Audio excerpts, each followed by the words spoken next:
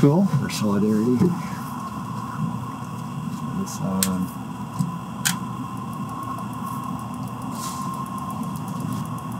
let's go. I like your bouquet of flowers. Thank you. A friend of mine gave it to me. So I was talking to a friend about this.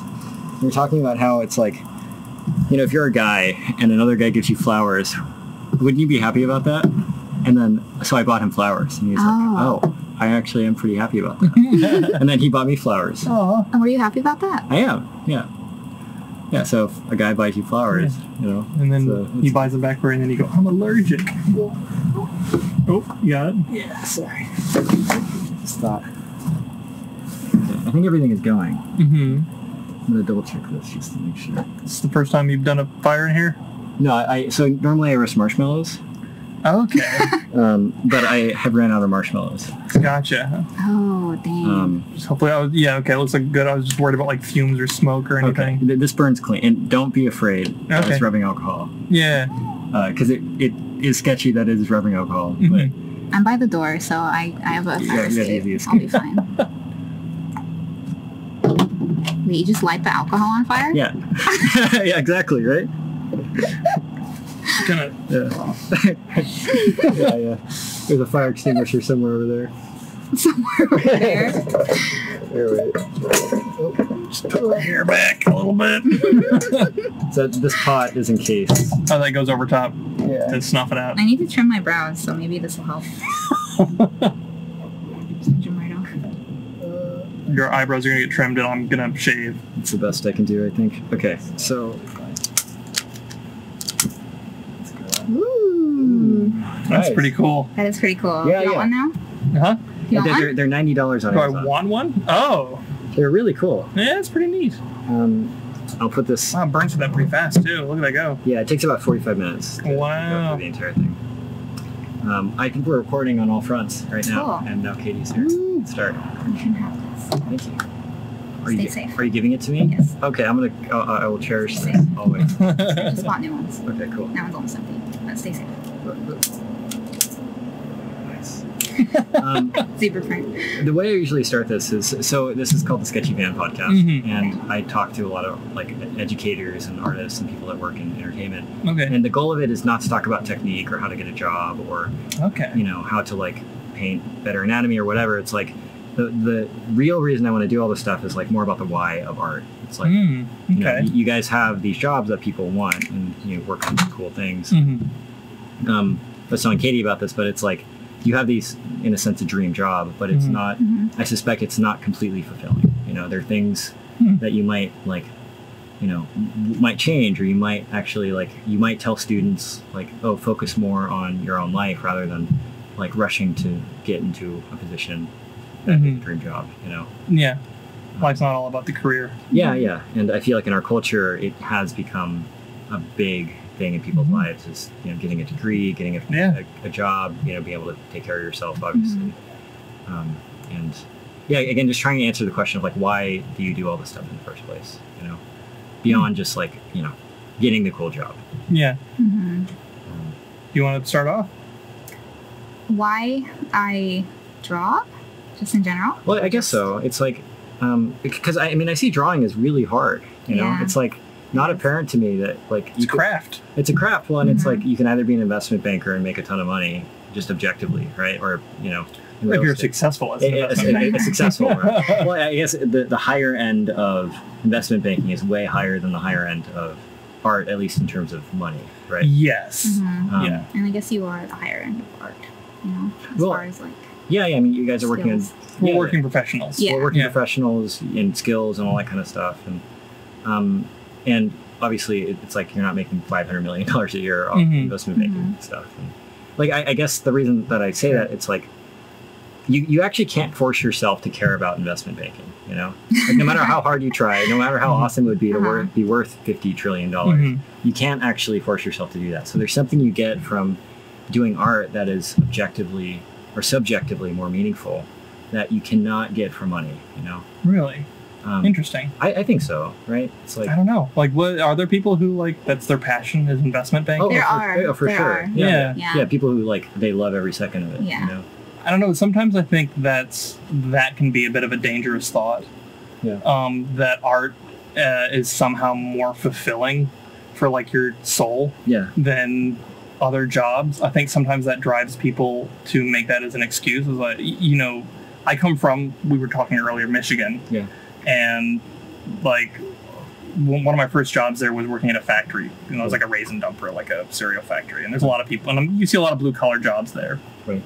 And there's this overall idea of like, oh, well, you who are like working to be an artist, you're going to be fulfilled. Yeah. You're going to, this is like ticking off a box that I don't get to tick. Right. And a lot of times people will also then draw the conclusion that that is somehow in place of more money. Yeah, yeah. You know, you're not an investment bankers don't have fun, therefore they get all the money, but you're fulfilled, so why don't you just draw this for free? You love it, right? Yeah. Mm-hmm. Well, and I think part of the payment of being an artist is actually being able to do it, you know? And I think, you know, that sucks because art is not fun all the time, you know? Working in animation, I'd imagine a lot of it is tedious work, you know? Yeah. Stuff that's not glamorous. It can even be physically demanding. Like on your wrists. A lot of people have tendinitis. Sometimes people will look at a character design and be like, that's tendinitis. Right. Yeah, it's pure, They have a term called line mileage. Yeah. You know, you see characters with a lot of line mileage, and you just, you know, for someone like an animator who draws like every other frame for something, you just dread giving them a character like that. Yeah. Mm-hmm. And I admire it, obviously. Like, I really like art and I really like that kind of stuff, but there is a price to pay for getting so into something that you like. You know, tinnitus and back problems are very common in the industry. There is a physical requirement to it. You know, it's not quite like to the degree of like an athlete, right? Yeah. Someone who's like, they got to make their money by the time they're 22 before their body explodes. Right. Yeah. And I guess it's like, I'm trying to identify the meaning behind art in general. It's like, I mean, I was thinking about this the other day where it's like like the Metropolitan Museum of Art in New York, the land that's on is worth like $1 trillion, right? And all of the paintings in there are worth an incredible amount of money, you know? And I was talking to a friend, it's like, what's the ethical, like there's an ethical problem there where it's like you could have spent that money building roads or building hospitals or feeding the poor, but instead we built it building a giant building that holds paintings, you know, which is like objectively it's like oil on canvas. And to be fair, like its value has increased since the day they built it. Yeah. Right. Like it wasn't built worth billions of dollars. It started out modestly, probably with a lot of investment in it. Yeah. And then made its way to whatever its value is, which then I assume means there's some sort of value we place on art. Well, uplifts you, you know? What? Uplifts you. Feels good. Yeah. I mean, feels good. Art's sick, dude. I dedicate my life to it, but it's like I think so much of it is like I mean, this more cynical side of me. It's like it's at the detriment of my own life to a degree. It's like I'm living in this van. Like this whole thing is like an art project. Like I'm homeless, you know, and I'm uncomfortable all the time. And I'm curious, like, why did I choose this instead of like again being an investment banker? Why did I choose this instead of like I actually have no choice in the matter. Like I would way rather do this than, you know, being in an office with spreadsheets. You know? Yeah, there's like a predilection for it. There are a predetermined lizard brain.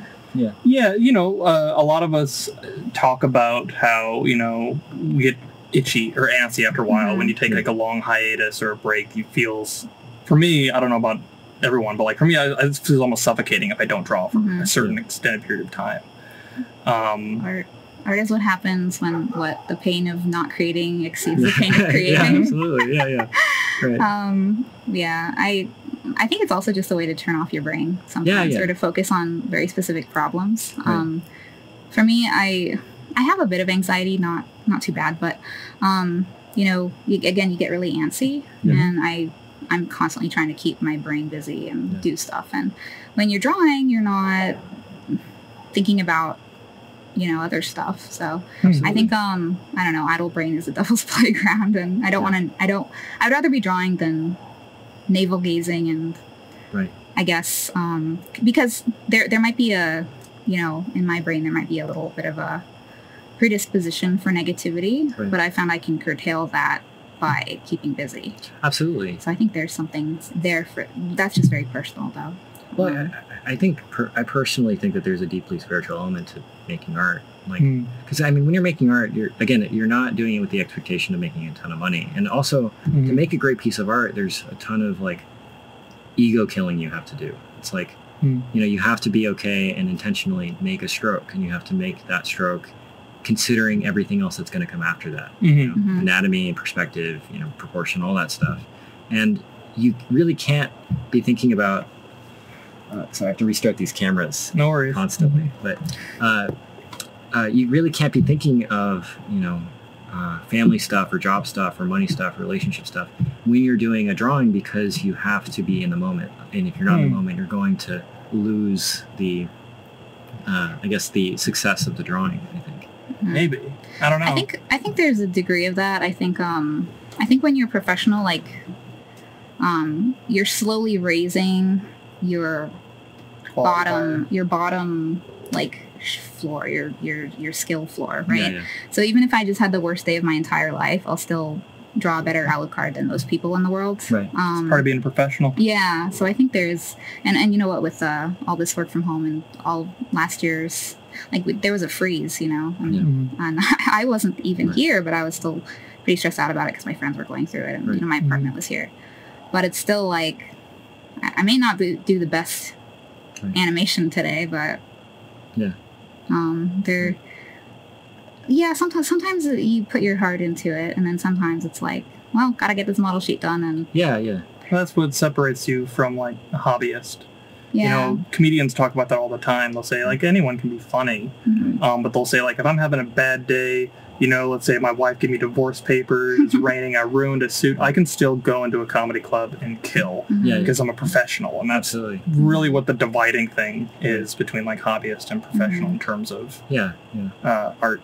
Yeah, you might not have the best drawing or the best show, but you do have a bit of a skill floor, I guess. Absolutely. And I feel like that's part of the that's actually most of it, right? I'd imagine. And I think it's like that's part of the non-glamorous side of art is like you have to do it even though you don't want to. You have to do it even though you might be having a bad day, you might be sick. You have to find the pleasures in it sometimes. Yeah, absolutely. And I think that again is part of the reason why I'm, I guess, skeptical of doing it professionally myself, is because you have to like let go of yourself in order to get the project done. You have to get the character sheet out, or you have to get the animation out. You have to be willing to do that. If you're a professional animator and you're working for like a project that maybe you don't believe in, but like there is a transaction happening, and it's that hourly rate.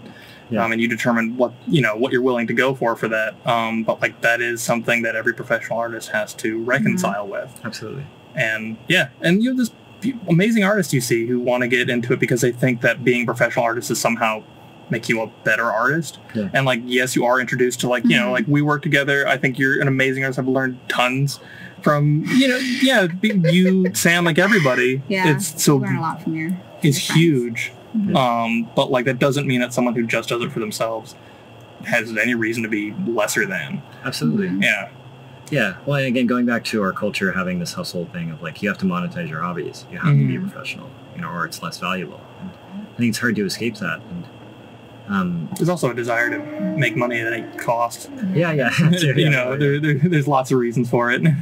Well, I guess it's I've been surprised by how little I've been able to live with in the van. Like I live a very minimalistic. I don't want to do this for much longer, but I've been like, this is something I could do for years if I really had to. And I think it's like when it comes to making a ton of money, when it comes to games or anything, it's like, or working as an artist, it's like, somebody might do something that they don't want to do in order to like just have things, have objects that. And if you grow up as an artist, you have a skill set that you might be able to use to get that that money. It's a lot of people. It's like their immediate avenue. Right. Yeah.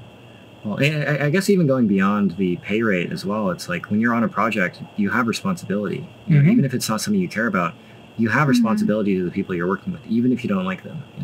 100%. Yeah. It's like you might not believe in the product, but like. If you don't do that thing, then somebody might not be able to feed their family, and it becomes way more meaningful than just the paycheck, Yeah.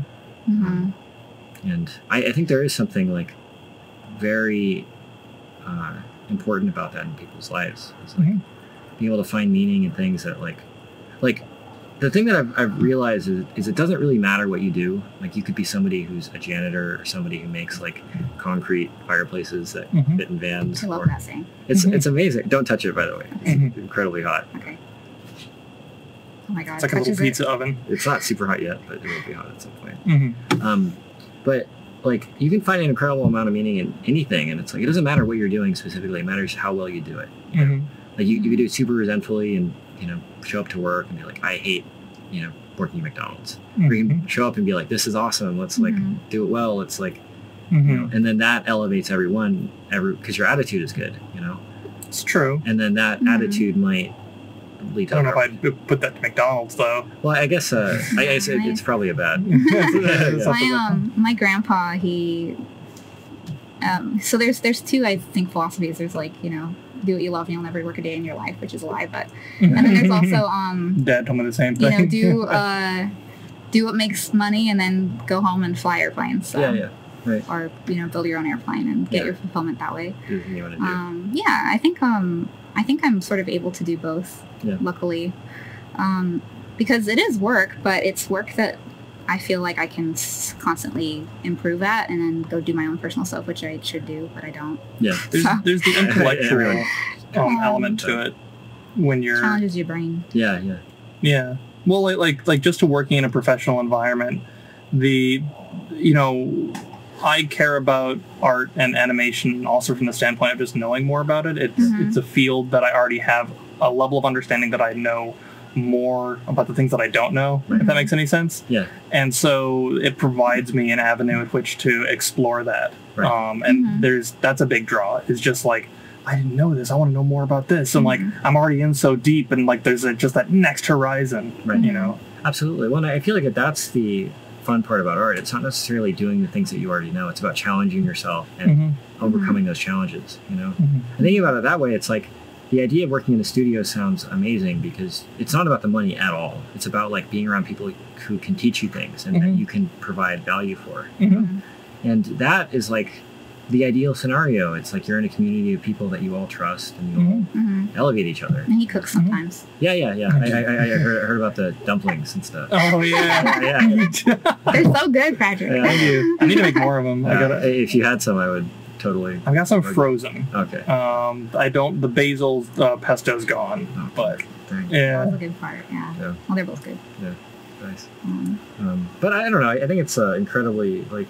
Again, I can be kind of a nihilist sometimes. I can be kind of a depressed, sad sack, And I think it's like these kind of things, like talking to more people, is always making me like, oh, I should just not do that. It's like everyone's awesome. It's like you can, find meaning out of making anime and soup dumplings and have that be a perfectly like an amazing life. And it doesn't have to be the life that your parents or community thrusts upon you. You can choose what you want to do. Yeah, there's a lot of pressure, I guess, to get your degree or go into other things. Jesus. Yeah, I'm lucky that I didn't. My parents were like, "Go study art, Katie. The world doesn't need more investment bankers. The world needs more art." That was my parents, and I was very blessed about that. But, yeah, I guess I'm just really lucky that I'm able to grow while also having hobbies. But I think that the best part of the studio job is hands down the people that I work with. Because you get I think Powerhouse is almost unique in that category. There's a lot of great studios, but I don't know. Powerhouse is something special. Yeah. And it's like part of my lizard brain lights up when I get to draw anime boys too. So. Nice. Yeah. Well, that's something to pay attention to. See, there's a lot of like working with like peers in your field, getting paid for it, like drawing cute anime boys. There's a little bit of like two birds, one stone kind of going on. Absolutely. But sometimes, the main issue is that sometimes if I am tired or I don't want to work or my wrist hurts or I have to pull a late night, then it's like, why am I being so ungrateful about this? Right. There's guilt. Hundreds of people who would do anything for this job, and here I am complaining that I have to, draw eyelashes on this model sheet. Like, well, I think so there's a guilt about.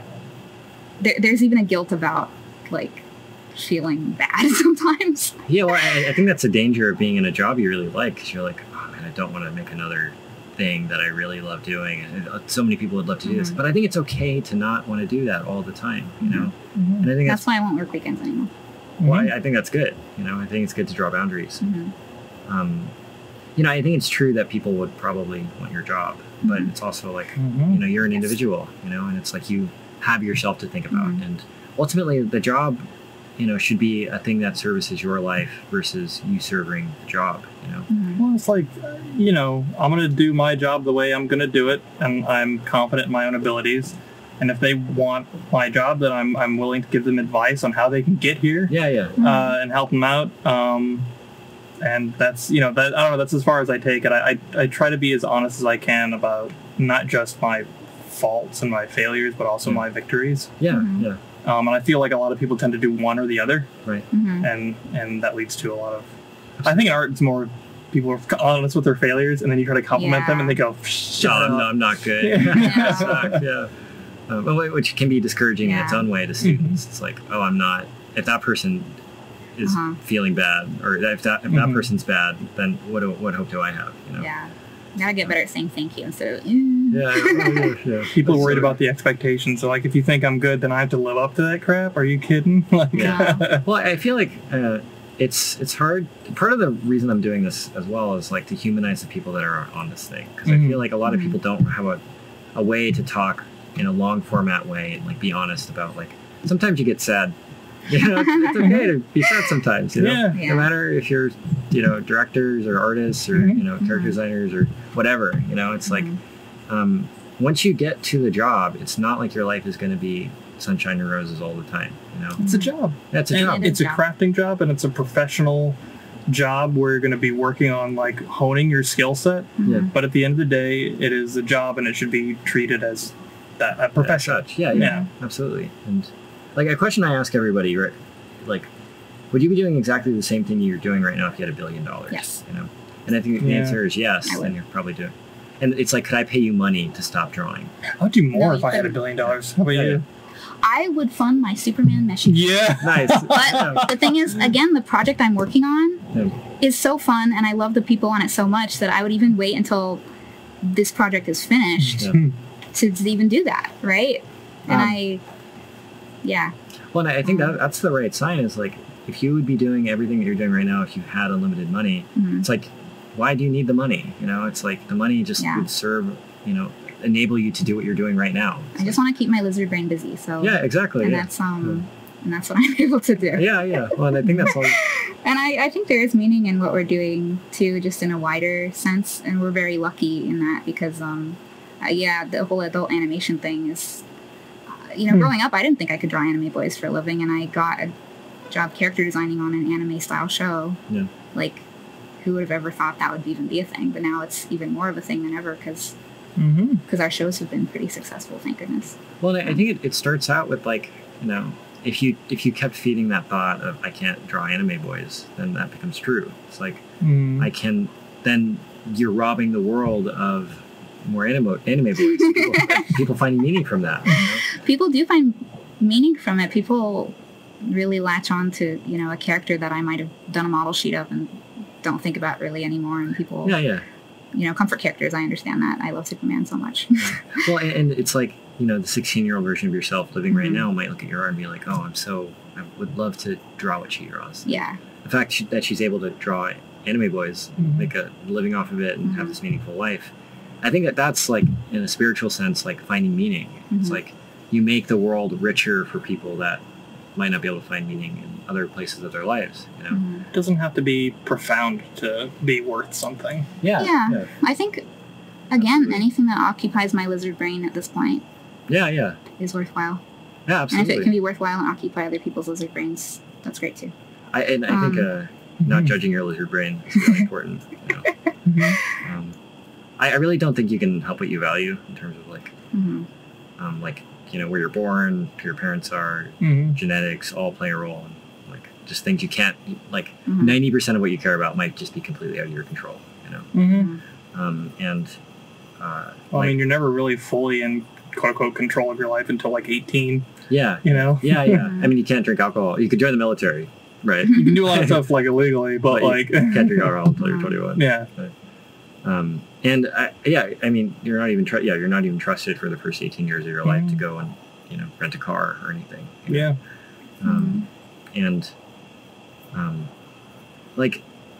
I could not, I was working in a studio and I was living a physically comfortable life, and I could not stop thinking about living in a van. No matter how hard I tried, I was like, I have to do this, And again, there's something about the occupying of the lizard brain that was accomplished by doing this, that I couldn't have. Had you been exposed to that beforehand? Like living out of a van? I lived in a Toyota Camry for about 2 months when I did another road trip in 2019. Drove to LA. And it was kind of adventurous almost. Yeah, just meeting people. I saw Katie. Yeah. I actually went to Powerhouse. I visited. Oh yeah. I might have met you. Oh, maybe. Yeah. Was it wearing a skirt? A couple years ago. I don't know. I don't remember. He wears kilts to work. You wear kilts, yeah. He's pretty awesome. He's a kilt guy. Nice. It's been a while. I wish you were wearing one right now. It's record it. balmy. And those things are wool. Okay. Yeah. Is this uncomfortable at all? Or? Yeah, it's fine. Okay, It's cool. fine. Sick.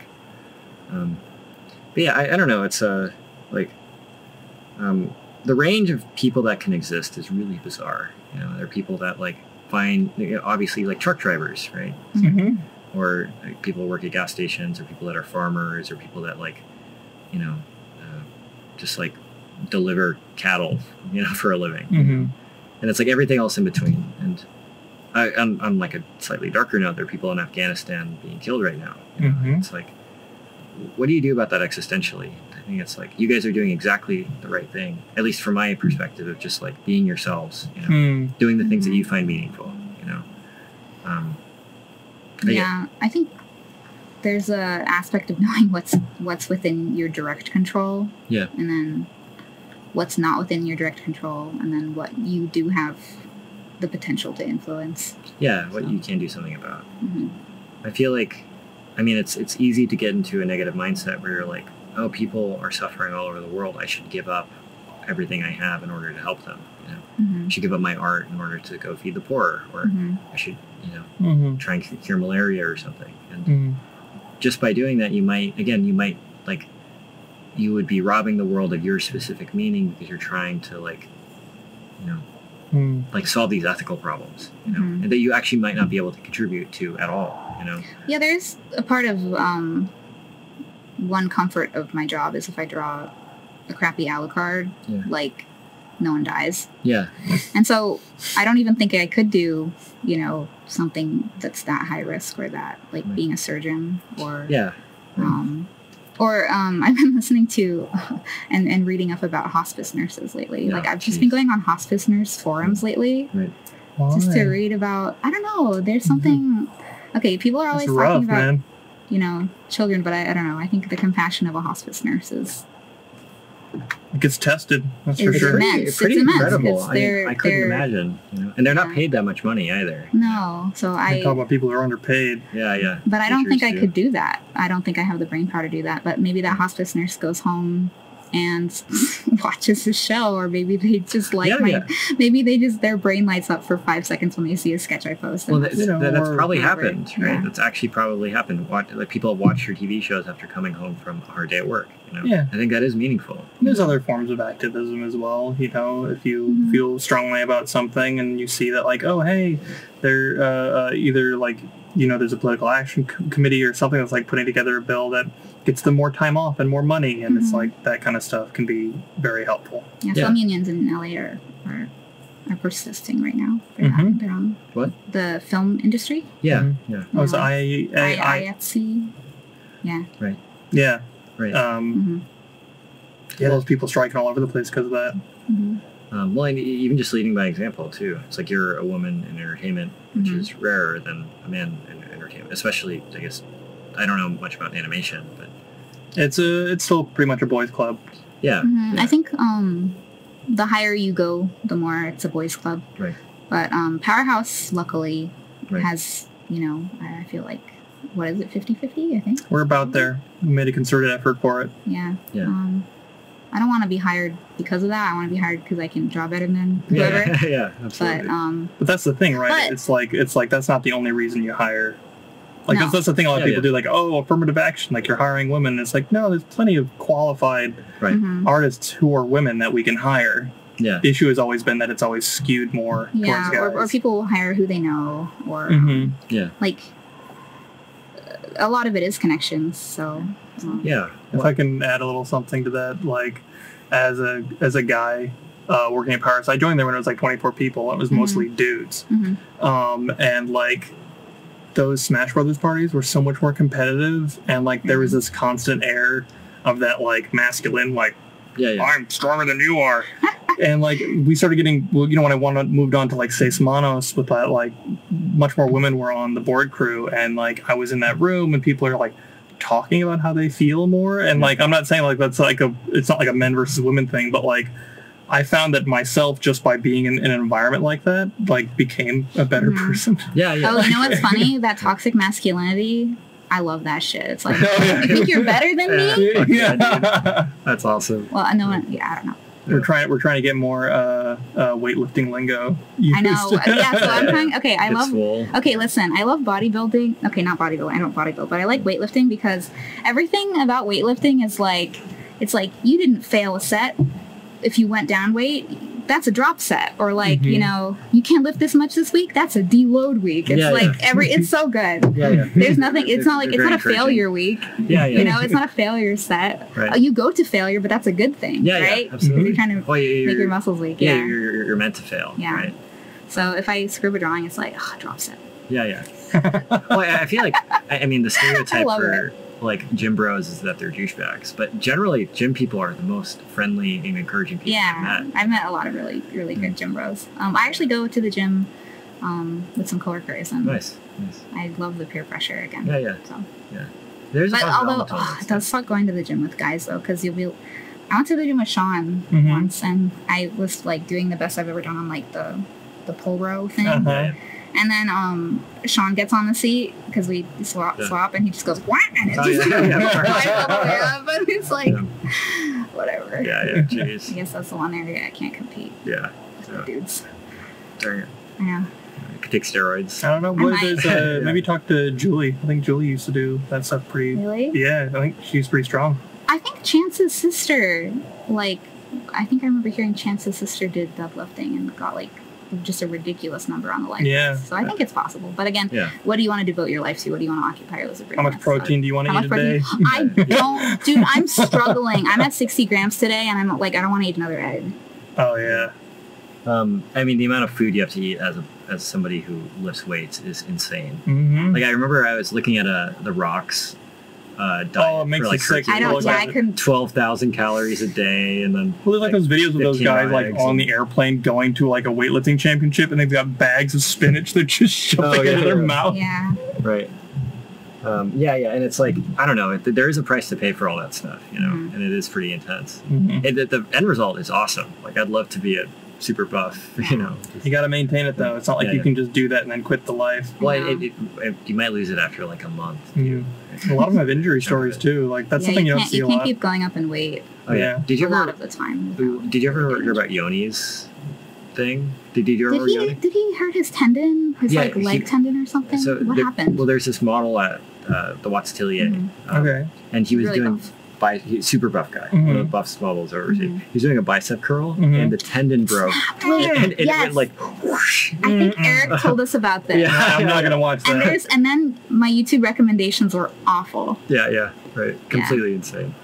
But yeah, I guess the reason I brought that up in the first place was that, like, just by you know, living your life and like doing the things you like doing, you're like leading. You're an example to people that might want to do the things that you want to do. You're like inspiring people to, you know, maybe work like feel more comfortable working in animation that might have not felt comfortable otherwise, you know, which is like ethically, like, that's amazing. You know, you're doing a lot of good for a lot of people, you know. You should always set a good example. Yeah, you want it to be more open. You want to get more interesting opinions and trying to make it as healthy of an environment. We want animation to be interesting too. We want more stories. God, I was just more art styles. Yeah. People need to watch more like foreign films and animation. Yeah. Just I don't know, like it was. I think it was something even. It was Swedish or something.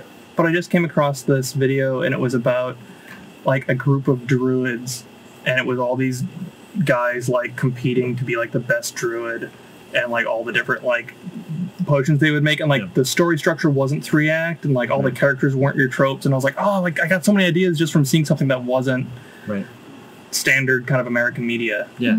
Which isn't to say there's not like a lot of great variety here too, but like there is definitely a saturation of very superhero storytelling. It's fun seeing, I don't know, like Fantastic Planet or something that like. Oh god, Fantastic Planet. Yeah, that's what I thought you were talking about with the druids, but you'll have to send me whatever you were watching. Yeah, I'll see if I can send it your way. Okay. Yeah.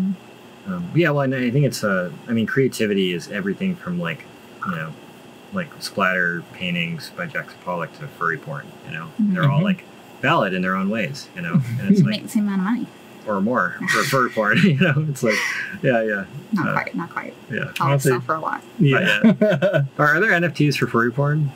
I'm sure there are. I don't know how much NFT dollar worths are actually real, though. Yeah. I think it's inflated for sure. Yeah. But at least the perceived... They sell for about the same reasons, though, which is mainly money laundering. Yeah. Right. Yeah, Pollux and Bollocks. Yeah. Pollux and Bollocks. I've never heard that. That's good. God, this is somewhat tangentially. Do you know who Cool Cat is? No. Derek Savage? Okay. Maybe. If they're an artist, he's a guy in Las Vegas, and he made these Cool Cat children's videos of a dude in a giant orange cat costume. And he's like, I love kids! Yeah. And it's like the most bargain bin cheap stuff, and he's like the biggest sleaze bag, and he just released Cool Cat weed NFTs. And it's like just flags of like a weed leaf, but it'll be like this, and it'll be like a rainbow, and he's like gay weed, and then he'll be like space weed, and it's got like an alien on it. These? Dude, I don't know. They just released them, so I don't know if anyone yet. But well, the thing that somebody told me about NFTs, it's like the people that are actually buying them for tons of money. It's like a 16-year-old that bought like $300 million of it's real estate for like $12. Oh yeah, that too. Yeah. A lot of it's really money laundering. Yeah, it's just like you buy. It's like why people would buy high art. It's you're putting money into something so that they're not looking into it. Yeah, this is a controversial podcast. Yeah, it is. We should talk about politics more and don't do NFTs. Yeah. And then I'm trying to think of other controversial things that. How about this? Is cheesecake a pie or a cake? A cake. Unless it has raspberry filling. It's a pie. Really? Yeah. It's called cheesecake. Yeah. Yes. I'm trying to think of like. Does it have a crust? A pie has a filling. The top, right? The lid of a pie makes that a pie, right? No way. Does it have a crust? Does cheesecake have a crust in it? It does. Yeah. It does? Yeah. Oh, it sounded pretty structurally like a pie. No, there's no top. There's no filling. But not all pies have tops. Key lime pie doesn't have a top. Is pumpkin pie? Pumpkin pie is very similar to a cheesecake, right? Yeah. Well, so there, it is kind of a trick question. The third option is a tart, which I think is the correct. Tart has to be small. Oh, does it? Yeah. Okay. That's true, yeah. You can't have world's biggest tart, no such thing. Well, so what if it's a really small cheesecake? Is that... It's a cheese tart. It's called a mini cheesecake. Yeah. Okay. Yeah, I've seen British Bake Off. Yeah, I feel like tarts, there's a, like, you know blackjack, how you're trying to get to 21, but if you go past 21, that's like tarts. If you get past a certain millimeter, it's no longer a tart. Okay, but... I don't know what that millimeter is. You can have really tiny tarts. You should find out what that millimeter is. You can have tarts that are infinitesimally small, but you cannot go past a certain size. Okay, cool. Mary Berry, back me up. Mary Berry, okay. But the contents of a cheesecake remain the same, but it becomes a tart once it gets... Yeah, it'd be a cheesecake tart. Cheese tart. No. A small cheesecake is a mini cheesecake. Just mini... Okay. Because tarts are... Tarts have to have custard. That's true. Or fruit, or not cheesecake. Yeah, interesting. I think it might qualify. Yeah, I can tell. It might qualify. You're very matter of fact. It has a crust. That might qualify it. That's hard to say. Yeah. Because it's also very tall. It doesn't usually have the typical pie shape, does it? No. It's like a cake shape. A cheesecake? Yeah. Yeah. It's kind of tall. Well, but it can have frosting, right? I mean, or like an Oreo. Oh God, frosting on a cheesecake sounds like the worst. I don't know. But I mean, I've seen Oreo crust cheesecakes, but I guess thinking of like an Oreo topping, but I don't know if that. No, cakes and pies can both have toppings. Mm-hmm. Yeah. I have a follow-up question. Oh God. Can you make one hand go this way and then the other one go this way? So. Oh, like this? Yeah. Like one away from you and then one towards you. Like this? Wait, so. Like that? Wait, so. I think it helps if you close your eyes. Yes. I don't know if I can. I don't think my brain works that way. Well, it's one of those things. It's like, doing this. Yeah, I can do that. I can't do the other one. Wait, I think I can do it with one. Yeah, I'm very one-hand dominant. Yeah. Yeah. This one's completely useless. It does hotkeys and that's it. Okay, yeah. I also have a hockey hand. Mm-hmm. This one does carpal tunnel way more than this one does. Oh, wow. I have a tiny pinky.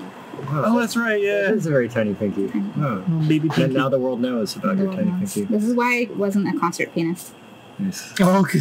I was taking lessons and it's also very weak because the joint is way back here. Oh, yeah. It's like skin. But, wow. Yeah, so it's not very strong. Crazy. That's why I'm not a concert pianist or an Olympic weightlifter. Is that the hockey hand? Yes. Okay, cool. Do you need, for the grip for Olympic weightlifting? Yeah, sure. Okay. Oh, I don't know. I don't know either. Okay. There's probably three-fingered weightlifters out there who are like laughing at me. They're three-fingered climbers. Like professional climbers. Somewhere on Mount Everest, there's like a pinky left. I guess I don't need this. Yeah. Did you know that Sean was born with an extra pinky?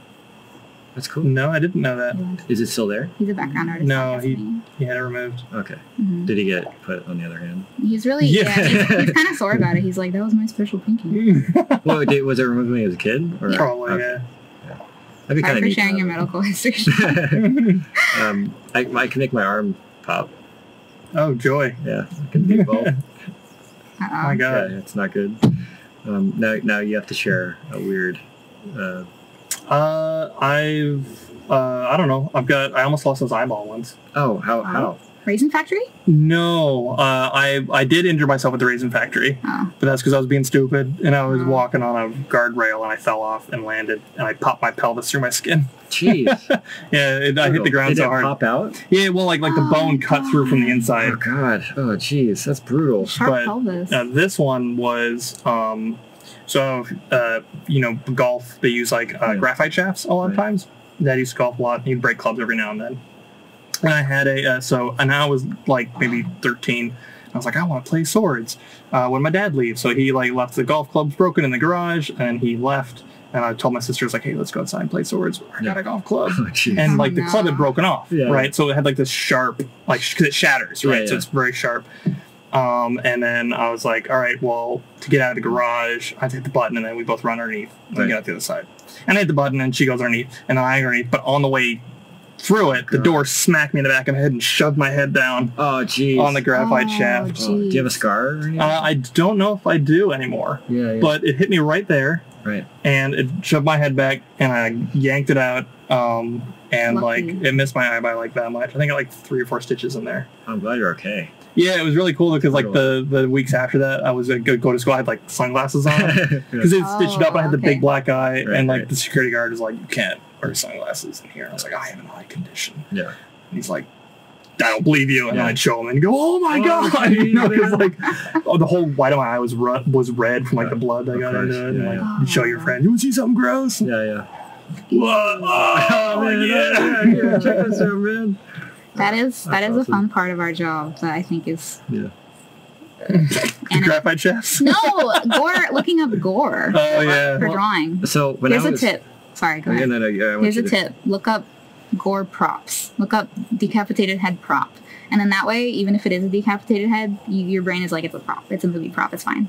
Yeah, props is an important keyword there. It'll save you a lot of trauma. Yeah. Well, that was something I was thinking about when I was like trying to pursue working in games, where it's like you're looking at horrible shit all the time, and it just becomes like, and you're trying depending on the game you're working on, like hopefully not for like Crash Bandicoot or like Gears of War, I guess is definitely Oh God, you worked in Gears of War? No. Oh, that's a good example. Yeah, just cutting people in half and stuff. You know, it's like, oh man, I think looking at that stuff consistently and seeking it out would kind of mess me up a little bit. Yeah. I've had to do a number of gore call-outs where you have to like find reference and stuff. And I found that at first you're like, oh shoot, but then your brain is like, I guess maybe this is how surgeons feel, but It's more about the structure of it and making sure that it's nice and glossy. And, right. And more about the drawing than it is about. Yeah. So I found it, but there are folks who aren't comfortable with core callouts, and you never make them. Right. You never make them do it. It's like, I'll take it. I'll do. Same thing with like. There's people who love it. Yeah. Same thing with like sexy scenes and things like that. Right. Yeah. Yeah. You don't want to make people, It'd be uncomfortable. Yeah. And I think that's a really cool part about being on a team is that you guys do support each other emotionally, and like I mean, you also probably feed into each other's strengths as well. Like you're telling me, if you have somebody that really is good at drawing certain kinds of clothing or period pieces, then you'll give that person, that kind of assignment. Yeah. Playing into your team's strengths is really good. Yeah. Yeah. I don't know. Well, I guess going back to the gore thing, Modern Day James, I don't know if you know him. He's a YouTuber. He was trying to be a doctor. He was studying to be a doctor for a long time. Wow. And he had cut open cadavers. He had done cadaver studies. Ooh. And it's like fucking insane. I think. Like the idea of going and actually cutting open a person and studying it is just like... My limit's animals. Like I've done like, Michigan, you do a lot of hunting, things like that. And like, so you're familiar with it, even if you don't hunt. Yeah. And like, I've been in science classes, and cut open dead animals. Yeah. And that's my limit. I did the fetal pig one, yeah. Yeah. And the smell got to me more than anything, to be honest. Oh, the formaldehyde is the worst. The smell got to me, more than anything. Yeah. We used to go to Watts. Okay, this is an aside, but so Watts is located at the top of a hill, right? And usually the doors and windows are open because of all the turpentine, and also because it's in Encinitas where the weather's very mild, so you don't really need air conditioning or heating most of the time. So doors, windows are always open, but at the base of the hill is an In-N-Out burger. And so the smell of the onions would whack up the hill and mix with the turpentine, and I can't eat In-N-Out burger anymore. Oh, yeah. I can't, even the smell of it. Yeah. No, thank you. I'm sure, I mean, turpentine and onions is probably one of the most disgusting things I could probably think of. I can't do it anymore. I'm a Taco Bell girl. Same thing with raisins. Really? You can't eat raisins? Well, because they would clean the floors, and when you're working in a cereal factory, I worked at Ralston Foods, which is a cereal factory, and they would do like Raisin Bran, and you have to take this, it's like a little forklift, and you'd take it into this warehouse that had boxes and boxes and crates of raisins. Like they were going to be the size of this van. You get the forklift and go. And raisins themselves don't have much of a smell. Right. When they're in the hundreds of thousands like that, though, it's the worst. What's it smell like? Cloying. Like it's like that kind of gasoline thing where it gets into your sinuses and it hurts. Oh. They would also like clean those floors like all the time. Very, very sweet wine kind of. Yeah, but they would also like clean those floors a lot, so you get that mixed with bleach, right? And so that's where it is. Yeah. Do you guys like cilantro? No, I do. Can't stand it. Well, apparently genetic. Yeah, tastes like soap. Yeah, I think it still tastes kind of like soap, but I like it. I kind of like it too. Yeah, it's a bitter flavor. It works really good on like you have something super savory, right. and you add a little bit of cilantro on there, and it just pulls back just enough. I like that. Yeah. Yeah, I go over and he cooks, and he's like, cilantro on the side. Nice. So, thank you, Patrick. I try to be aware of anyone's like dietary restrictions. Yeah, I love kimchi though, and I love sauerkraut. Yeah, I like bitter stuff. I just don't like. I actually dislike kimchi. Oh yeah. I just don't like it at all. Which I don't know if I've ever had it particularly well made. Oh, I have a favorite brand, but they only sell it at 99 Ranch, so I go stock up. Yeah. What's the brand name? I don't remember the brand name, but it's like short and it's like in a little cube. Yeah. And then the top is round. I just like it because it's just exactly the right size. Like the bits are this big. Yeah. So I don't have to tear it apart. Bite size. Bite size. If you had a tub of ice water when this thing was finished burning and you just shoved it in there, I wonder how bad that thing would explode. Oh, I mean, it was boiling alcohol just now. Yeah. So that's not good, right? It's not. Yeah. It's like. Well, I mean, that's like temperature shock going from that hot to that cold. Oh yeah. Like, what would that do? It might break the. This is extremely hot right now. Mm-hmm. You can feel it. Yeah. Yeah. Don't touch that. I meant like for all of us. So that's like a general like, oh shit, that's hot. That's super hot. I think it might snap the concrete thing. I want to touch it. You should. Wait, how's it not melting the table? There's a barrier. I mean, it's warm here, but there's a barrier beneath the thing. Oh, nice. Oh, okay. I'm sure this is what people really want to hear us talk about. Well, I think I like talking to people in this way because somebody might look at you guys and be like, you guys aren't people. You're like, you have these big jobs. I would never, like, people that have these things I want, they would never joke around. They would never, they're too professional, right? And I think it's like joking about kimchi and, you know, just like... Well, people get the opposite idea too. They see you and they see that like potential community of artists that they yearn for, and you'll get people who immediately want to be buddy with you. Right. You know, too familiar too quickly. Yeah. And, you know, a lot of times I think we tend to be pretty patient with folks like that, you know, because we understand like it's difficult. But yeah, so you get kind of both sides of the spectrum where there's like, you are this professional like ideal for me. How do I get stuff? Yeah. How do I get that from you? Like, what can you teach me kind of thing in this short amount of time? And then there's also the one of like, I just want to talk to artists. Is my voice not coming in? Oh, no. I'm trying to make sure it's lower. Okay. Sorry. No, you're good. Good. Hello. Yeah, okay, yeah, it's gone. All right. Fine. I was just saying, and then you also get the opposite where people are like, they're starved for that artistic community. And you usually see it at things like expos. That's usually where you get a pretty I've not done expos, but these guys have done. Yeah. Well, okay, I have done them, but when I was doing conventions myself and selling my own art, right. And I was, you know, never anyone big, but I have had people who come up to you and say like, "You're my favorite artist. I drove all the way from this place to just pick up these prints," and it's like, me? Like, what? Right. Yeah, but yeah. Actually, at conventions, I can count on one hand the time I've gotten any rude or overfamiliar, like... Yeah. I mean, I understand it. Like, I my first convention, I think I was 15 when I met Joe Chen. Yeah. And, like, I almost started crying. I think I was, like, PMSing or something. I was, like, super emotional. I was, like, it's like, I got it, you know. But it was my first convention. I was 15. I was probably PMSing.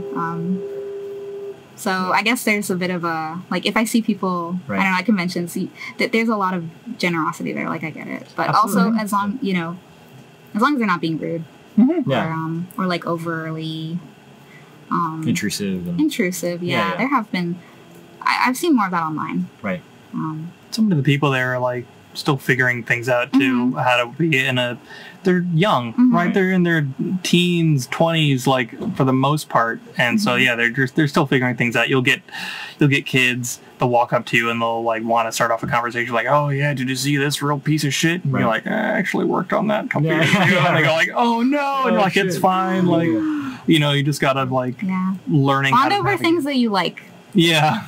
Well, I was telling Katie earlier, I think most people don't need art teachers, they need therapists way more than art teachers. Way more. It's like, you know, it's just being okay with yourself and, you know, being okay just like, just being okay with the people you look up to. You know? I think that's like the ideal scenario, you know.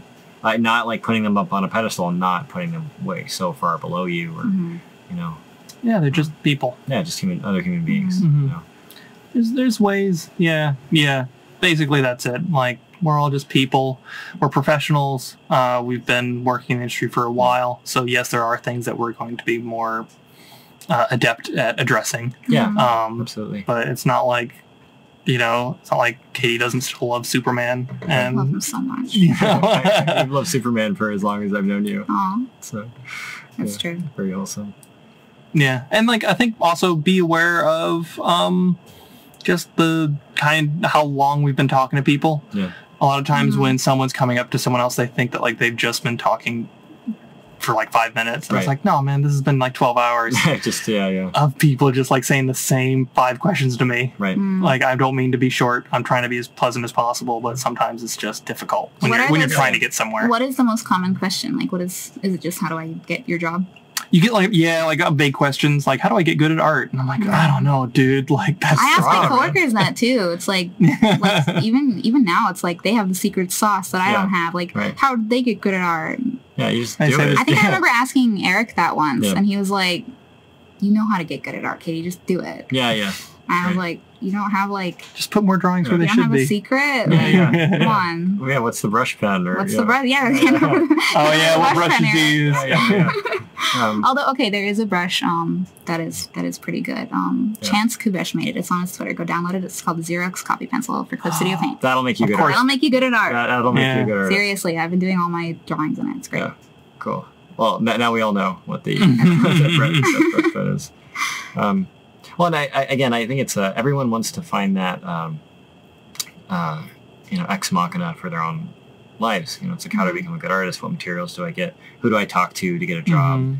And a lot of it is just random chance. Like, I mean, you were telling me you got your job through Twitter, and I don't know how you got your job, but it's like, knowing a guy. A while ago. No, I commented on a Powerhouse YouTube video. Yeah. And I linked to my reel, and they apparently, again, they were like 20 people they were looking to hire at that time. Yeah. And they said, are you looking for work? I was in Michigan at the time, and I was like, yeah. I was going to be here like next week, and I was like, yeah. Sure. And like, do you know Flash? And I didn't, and I was like, yes, I do. Yeah. Which I should add, it's not necessarily always good. People get that, and they're like, oh, that's how you, that's that grind culture thing. But like, we had someone at Powerhouse after me who made that same choice that I did. But the difference is I actually did learn Flash, and I put a lot of effort into doing that. He did not learn his program, and so he got hired at Powerhouse, and then he couldn't do the work, and he didn't get any better, and eventually we had to say goodbye because it's like, right, you're not doing the things. I have a similar. Well, I was hired to do character design, and I didn't do character design because I was at Watts, right? When I was just painting. I was learning, figure drawing and painting and stuff like that. But I never did character design, but I saw that there was an opening for a character designer, and so I was like, slipped some designs. Right. And then Sam gave me, the prompts for like 3 main characters. Right. And I ordered a how to design characters book that night. And I watched the Matt Rhodes D&D. I don't remember what it's called, but they do D&D character sketches for people on YouTube. Yeah. And I just listened to a bunch of those, and they could totally make it, right? They could totally make it, but also you got to. I gave you a lot of line drawings to do after seeing all those paintings. Yeah, right. I never did lines because painting, I was like, cool. I don't know how to draw this. Soft edges blurred out, put it in the background, right? But now it's like, what do you mean I have to draw a foot on every model sheet? Right. What do you mean I have to draw back views of feet? Right. Yeah, and it has to be one line. So that I think is something that I learned on the job that I never realized before, just the absolute draftsmanship of anime model sheets. Like, for real, you want to learn how to draw, look at anime model sheets. Yeah. Well, and it's so decisive. I think a lot of people they have like a checklist of things that they feel like they have to learn to be a professional artist. I have to learn anatomy, perspective, and sometimes you don't even know what you need to learn. Well, and it's like that's like maybe one part of it, but then there's also like animating, like creating character sheets and designs that are easy to animate. Which is like has nothing to do with painting at all. You know? Or hell, like I'm a director now. Like I'm getting ready to not do hardly any drawing. Yeah. Right. And it's like, so I got into this position by doing a lot of really cool drawings and being a good animator. And now they're like, cool, stop all that. Now I want you to do spreadsheets, organization, talk to clients, and navigate all the personalities of this project. It's like, oh, no one told me how to do that. Now you have to do it. So. You never know. Let that be a lesson to everyone who wants to be a director. If you like to draw, you ain't going to be doing a lot of it. Same thing with art directors, too. It's a lot of emails and, Yeah, and even, like, supervising for character design, it's a lot of just making sure that the style is consistent. Although I have been able to do a lot of designs myself, which is really excellent. But, and there's a lot of spreadsheets. There's a lot of keeping track of stuff. And there's a lot of interacting with your team. But it's fine because I love my team. My team is like what makes me want to supervise is just being able to interact with them. It's a good crew. Yeah, people are awesome. I have a really, really good crew. I love people. Yeah. Well, and again, that's the very cool part about working in a creative space is you have people that are like, it becomes like a family. People you spend all your time around. Like you're spending more, like if you work at a studio, you're spending more time around the people at your studio than you are with like your significant other or family, Especially if they live states away. Yeah, absolutely. And it's like they become your family in a sense. Yeah, sometimes they become like even that close. Like, my best friend I met at the studio, and I put her on my emergency contacts today. That there's a bit of a family there. I mean, you don't want to be like, this company's a family. It's because I understand that being a little bit weird. A little bit weird or a little bit, condescending. But I think that, certain crews can become very close. Absolutely. You have a good work environment, it can happen naturally. Yeah. Usually companies who say, welcome to our family, aren't doing that. Yeah, it's okay. That's like the Silicon McDonald's Valley. is doing it the too. Silicon Valley version where it's like, right. I don't know, mandatory family. Yeah.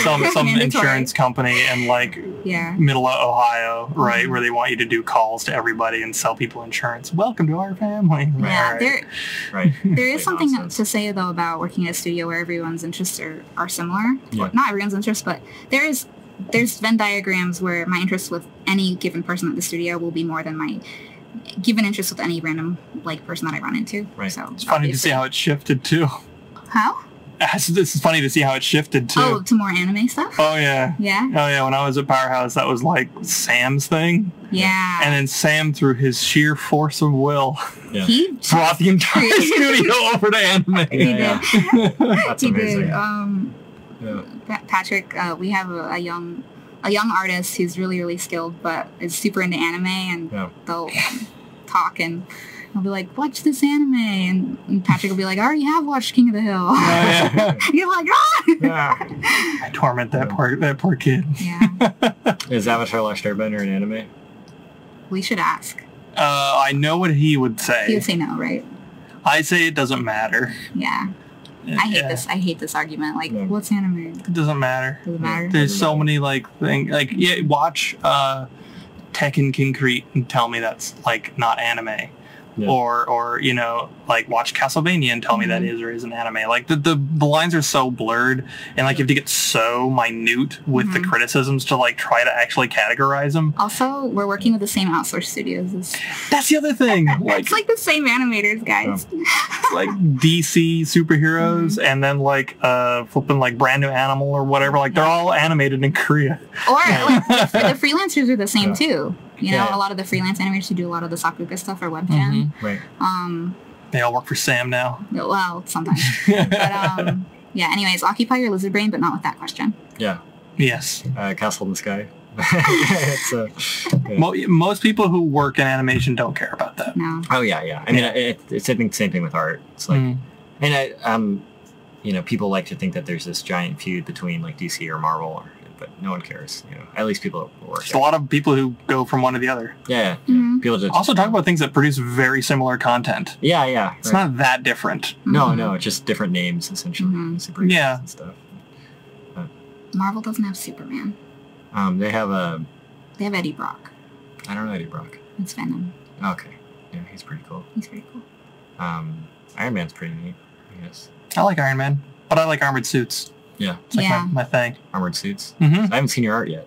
You haven't? No. No. I bet you like... I'm wearing some of it. Oh, sick, man. I've been thinking about getting a tattoo, actually. Yeah? I've not been able to commit to one, but I was thinking of something to commemorate the trip.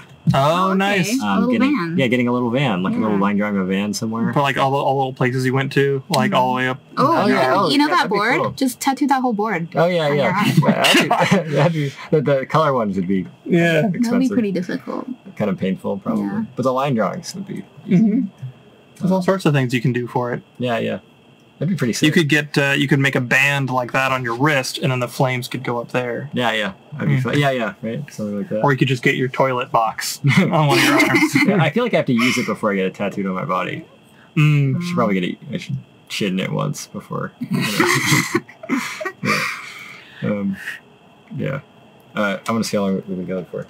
How we doing? We've been going for about 1 hour and 6 minutes. Oh, that's not so bad. Nice. Do you guys want to keep talking, or would you like to? I'm whatever. I'm kind of an easygoing guy. Yeah. Well, I used to make that joke all the time when I lived behind the studio. Really? Yeah, because it was like Powerhouse was right there, and then there's that fence, and my place was on the other side of the fence. I was neighbors with the studio, and I'd be like, oh God, guys, the commute today, like every day. You're like, shut up, Patrick. That would suck if I was stuck in traffic that day. But I think commuting is the worst thing. Actually, I think it's actually one of the worst things on the planet. Like, it's not great. It's not great. Yeah, like, I try to minimize it as much as possible. Austin's not getting any funner in that regard. No, I mean, you can't go to work earlier because then you'll be stuck in traffic on the way there and the way back. Well, you guys have been working remotely. Yes, right? We have. Yeah. But I remember. Yeah. I would have days where it's like I'll be at the office at 9 and I'll go home at 5 and it'll be great. Yeah. And then it's like I'm in traffic for 45 minutes on the way there and 45 minutes on the way back when my drive is usually 8 minutes. Right. Yeah. So. Seriously? My drive to the office is 8 minutes, and then my drive back is like 20 minutes. And it adds 45 minutes? Yeah, during traffic days. That's insane. That's ludicrous. Oh, awesome. Well, it doesn't add 45 minutes. It adds like 30. Okay, Yeah. I guess I live in LA, so I shouldn't be surprised. Yeah, LA's got a way worse. You, like, raising your eyebrows about our traffic? I don't know. I guess I we still have days when there's light traffic. yeah. I guess. Yeah, I don't know. But it's getting worse, right? Austin's a city that didn't want to grow, so they didn't really invest it. Kind of. My butt's hanging off. Sketchy right. How about now? There you go. Okay. Are you hanging off? No, I'm hitting things though. Okay. I don't want to knock things over. Hopefully you're still in the frame. But Yeah. How we doing? Yeah. I think we're probably okay. Okay. All right. If not, then whatever. You know, I don't know. I really believe that quality of life when it comes to young adults. I don't think it matters what you're doing. It matters how short your commute is. You know. Yeah, it's like I'm sure. Like again, Powerhouse is awesome and everything, but if you had to commute for two hours there and back, so 4 hours collectively. No, I wouldn't do it. If someone gave me $1 billion, but I had to commute 2 hours every single day. Yeah. Every day. No. You wouldn't do Not it. even for $2 billion. Yeah. Dude, I used to do it for minimum wage. Nope. Yeah. Not 2 hours. I think it was 45 minutes average there, and then 45 minutes back. Okay, well, this is assuming that I, Yeah. am that I don't need $2 billion. Oh, yeah. I don't think anyone needs $2 billion. That's true. I don't think anyone needs $2 billion. $2 billion does sound quite fun though. That's I suppose. I think at some point it just doesn't matter anymore. Yeah, I think after $100 million, It doesn't matter. I think after $10 million, the utility in your life. I can't even fathom that amount of money. Yeah. Yeah. Like, what do you do with that? You know, it's like. I don't know, buy countries. I know, more people need to invest in their really ridiculous, I don't know, OCs or something. Yeah. Like, make, be like, I'm funding my show. Mm-hmm. Here's my OCs. I'm going to get another battery from the front for this camera. Okay. Do you guys want to entertain the people while I do that? What do people want to know? What do people want to know? You can debate the pie question more. No, I can't revisit that. That's fine. I don't know. What have you been doing? Any more leather work? Yeah, I made a wallet for Sean. Oh, nice. Yeah, Sean gave me the easiest commission. I should have worn your bands. Oh, yeah. I got the tiny ones today. No, what is this commercial bullshit? I do leather craft sometimes, but this is true. Sean just wanted a wallet that was just had one pocket on each side, like not even a bill. Oh, okay. Yeah, and that was it was very easy. I made it in a day, and I watched the 3rd season of You, which I have thoughts on. I don't think I know You. It's the show about the he's like a stalker guy. Okay, so all those teen romance things where it's like Edward Cullen watched her sleep because he loved her so much, and like he's so obsessed with her. That's so gross. But okay, it takes that to the most. Like, okay, here's what this guy would actually be like. Oh, God. So it's like almost like a horror movie? Yeah, he's like, oh, I'm so in love with you, and I want to protect you, and and just collects, breaks into her house to find out what her friends are like and kills her friends because he thinks they're bad for her. And anyways, this is a bunch of You spoilers, but he collects a tampon at one point. And you're just like, ooh.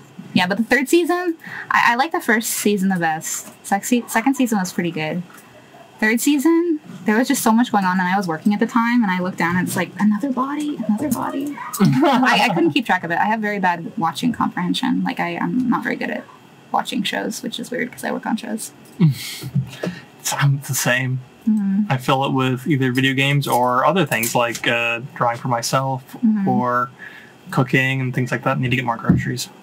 Well, I'm not in the shot right now. People can assume where I am. We're talking to a ghost right now. Yeah. I was thinking about, like, do people who play StarCraft, are they as good as people who are, like, playing? They don't have to be, no. Well, but it's like, obviously... You mean like the playtesters, or like the people who are, like, they have to constantly turn it on and try out? No, definitely not. Yeah. Yeah, because people whose job is to make games isn't to play games. Pro gamer is the whole thing. That you have to pour a lot of time to. I went through a phase where I was like, I'm gonna get so good at Overwatch, and then I realized you had to like study and practice and like take videos of yourself playing. It's a full-time gig. I was like, I don't want to be that good at Overwatch, so I'm stuck in platinum, but that's okay. Oh man, Yeah, it's a different skill set to make something that will be good for people to play than it is to actually be good at playing it. Yeah. And I think it might be the same for watching. I don't know. I think that people at our studio have a really good ability to watch and analyze stuff. It's a weird experience being in the field, like, because you experience media differently.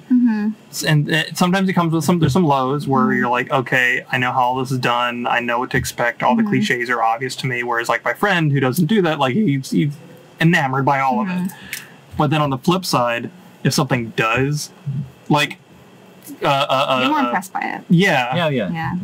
I watch shows a lot of the times with my I'm friends with a lot of the admin staff at Powerhouse, and we'll watch shows together, and whenever they watch animated things, they'll be like, gradient pop, you know, Targa not finding the edge. See the mouths go out. There's another thing too where there will be a like a bit of a blur on a background, and so the very last pixel of the frame will be like lighter or slightly blurred, and it's like, I can't watch this with you anymore. You watch like Venture Brothers.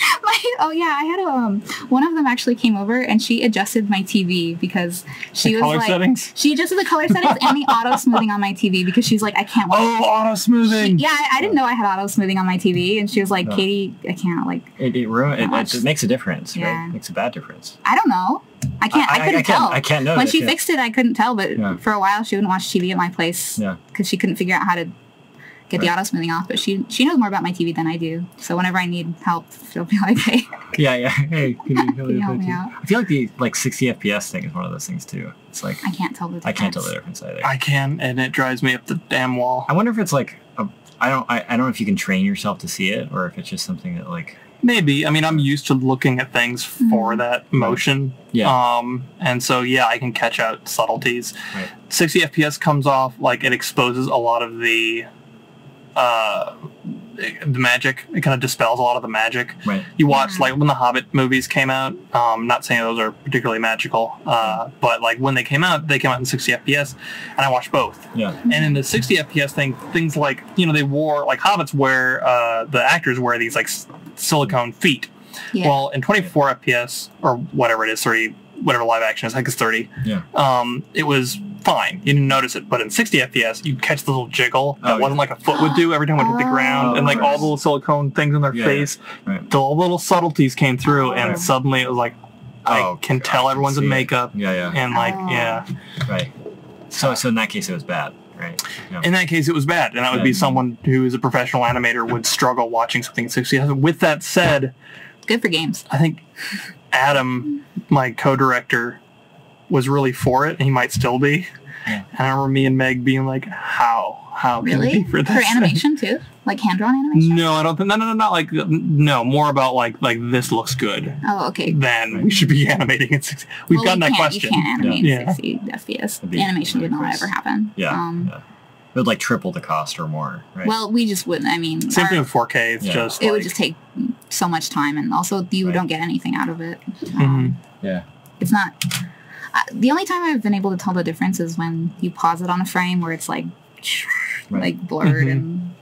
Right. Yeah. Again, going back to the like animation or working in film, it's not necessarily as sexy as people think it might be. There's tons of like little things that you might not consider, like, you know, reanimating hands or something, or I'm worrying about frame rates and.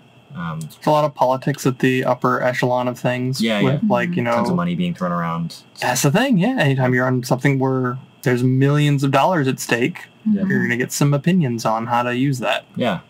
Whether they work for your studio or not. Or just also fans as well. Mm-hmm. Again, and it all comes back to like it totally being worth it. You know, it's absolutely worth all the struggle and all the tedium that goes along with, you know, doing that sort of stuff. If you think it is, I think it's up to each person. We've been going for, let's see. I'm getting tired. 1 hour and 17 minutes. I think I am. I think I'm running out of steam. Fair enough. Is there anything, how should people follow you on the internet? And I also think these batteries are dying. Fair enough. Yeah. I'm at Patrick Stannard. Which my last name is Stannard. Cool. Patrick Stannard at Twitter. Nice. That's the main thing. You can see my Superman Thirst tweets at I don't know how to pronounce my name, but KLOYSIUS on like Twitter and Instagram. Nice. Did you have an origin story for your name? Yes. I was watching Brideshead Revisited, and there's a character named Sebastian, and Sebastian has a bear named Aloysius. And I was like, Katie, my name, and Aloysius. So maybe it's pronounced Caloysius. I don't know. Yeah. That's pretty good. I thought it was like Colossus or something. That's what everyone says, like Cloyster, like the like the Pokemon. Yeah. Is that a Pokemon? I think so. It's a museum in New York City. My brother, wouldn't it be a Pokemon? Yeah, my brother would go there all the time, so I do know about those cool. places. Yeah, it's really pretty. Yeah. Okay. Cool. Okay, cool. Well, thank you for joining. Yeah, thanks for bringing your van over here. Yeah, absolutely. Cool. Well, I guess we'll get it there. Thanks, everyone. Awesome. All right. Huzzah. Sick. Oh my god, how do I get out of here? Yeah, sorry, it's so claustrophobic. Could I ask you...